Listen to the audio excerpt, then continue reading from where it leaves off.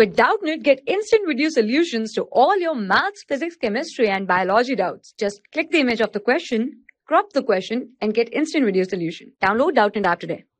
Hello everyone, let's take the question over here. The question says, consider the following compound and write the number of enolizable H atom. Okay, here we have to count the enolizable H atom from this following compound. Okay, if we count the enolizable H atom, first here it is 1. Okay, here it is first. Okay, and here it is another one, second. Here it is the third. Okay, here it is fourth. Okay, here it is fifth.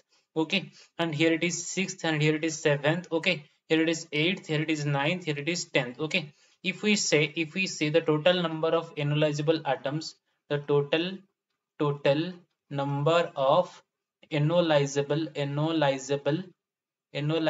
H atoms in this particular compound, then that is the total number of 10 hydrogen atoms. 10 hydrogen atoms. Okay, 10 hydrogen atoms are there which are enolizable, okay, in this given particular compound, okay, which is asked in the question. Okay, 10 is the correct answer of our question. Okay, so I hope you understand the question and the answer. Thank you.